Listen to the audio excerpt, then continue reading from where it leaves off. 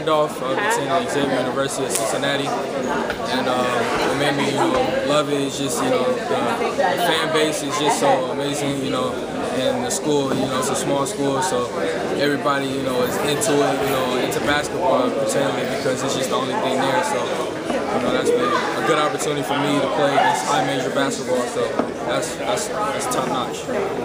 It was real tough, coming down to Missouri and Xavier. Missouri is like, they always ranked every year. They always go to the tournament, and that's what I want to do going into college. I just want to play at the highest level and win a championship. So it was hard, but it came down to what I feel comfortable with, but it was a hard decision. It was great. I somewhat put myself somewhat on the map even higher.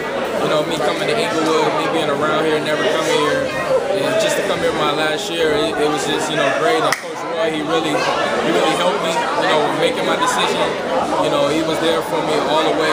He had like I've been here all 4 years, so it was great.